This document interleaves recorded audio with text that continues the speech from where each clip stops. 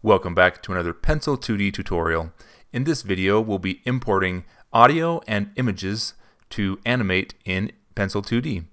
So I'll include the link in the description of this video. You can download these for free from Pixabay. We appreciate the users for uploading and sharing this artwork. I've already downloaded these and they're in my downloads directory. So I'm going to select the bitmap layer. And first I'm just going to change this and call it background. And then while it's selected, I'm going to go File, Import, and import image. And I can just navigate to that location where I downloaded it, which is my downloads directory. And I can find this file. My file system shows me a preview of it when I click on it. So I'll find the right file and click open. And that brings it in, but you notice it's much larger than the field of view right now. So using the selection tool, I'll select all the artwork. Now I'll get exactly where I want it. And then I'll grab the move tool, which also lets me resize by left clicking and holding. And I can just resize this. If I hold the shift key on the keyboard, it'll resize uniformly so it won't get distorted. And I can just left click and hold in the middle to move this and get it right to the center of the field of view of the camera here. I can zoom in and out with the scroll wheel on my mouse. And that looks pretty good there. So the next thing I need to do is add another layer. So I'll do this plus sign and go new bitmap layer. We'll call this car. And it's important to import the car on its own layer. So we select the new car layer and go to File, Import Image. And now I'll import the image of the car. If it's on the same layer as the background, it won't work. We won't be able to make it move independently from the background. We select this and click Open. And now we see this is also too large, so we can grab the selection tool and make sure we're on the correct layer, and we'll just select everything, but it's only going to select the car because we're on the car layer, which means we can resize and move the car without moving the background houses and street. And we'll be able to animate and move this car from frame to frame as well, keeping the background static and stationary. So we're going to kind of create this look. I'm just dragging it across the screen right now, but we're going to create this look here. And to do that, first we're going to put it all the way off the screen to the right here. And notice we're on frame 3. When we imported, it added a new frame on the current layer. And so I'm going to go back, delete those frames, and we'll go back to just frame 1, and then we'll advance to the next frame, and we'll just want to move this car forward a little bit by that point in time. What I sometimes like to do is go to about the end of my animation, which I'll do here at frame 48. I'll select the thing we're animating, the car here, and I move it to a position I want it to be by frame 48. And then we'll go back to the frame that we're working on, back to frame 2, and let me get back here. I recorded this video earlier, so I'm just doing the voiceover now.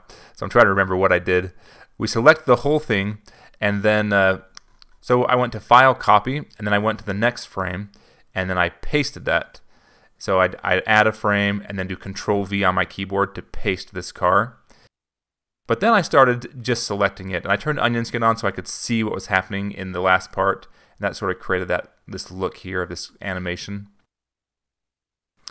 But jumping forward several frames later, I just kept doing this process where I would select the car, move it a little bit, and then hit the Enter key to solidify that transformation, add a new frame, select the whole car, and then get into the Move tool and move it forward, and then hit Enter to confirm that change. On and on and on until I had the whole animation done. So you can either just move it, because when you create a new frame, it'll create the car in that same location. So this is what the animation looks like sped up. It's only going through, what's this? I think it's 17 frames. The next thing I wanted to do was click on the camera layer and zoom in. So I went to frame 1 and kind of zoom in at that point. And so what I did is I added a keyframe on the camera layer at this frame 17. And there's also by default a keyframe on the camera layer at frame 1. So that created this sort of effect. I zoomed in on frame 17 and then left it at default on frame 1. But then I went back to frame 1 and zoomed in on that one as well. So I'm just using the scroll wheel on the camera layer just to zoom in here. We're not affecting anything else. We're not moving anything. We're just moving what the camera can see at frame 1 and at frame 17. And that'll create sort of this keyframe and animate in between, or at least move the camera view in between so it looks like it's moving forward with the car.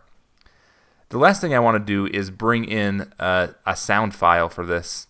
And so a good place to find sound is at freesound.org. I'll include the link in the description of this video. It's just a collection of a bunch of free sounds you can download, and the licensing is very clear for what you can and can't use it for. So we can just click play and listen to how some of these sound.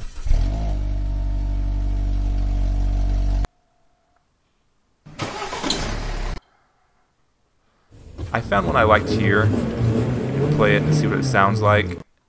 You have to be logged in to download, which I'm already logged in here. You can read all about the file and how you can use it. Just go ahead and click download if you want to download an audio file from here. You can also just make your own sound or record your own sound.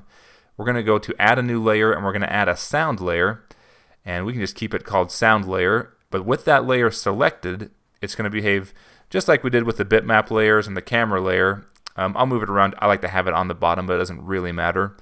But when the sound layer is selected, we go back to frame 1 and go to File, Import, and then we import sound.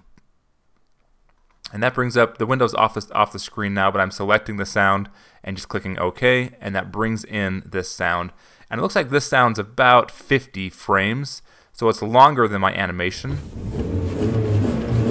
And so it'll keep playing there.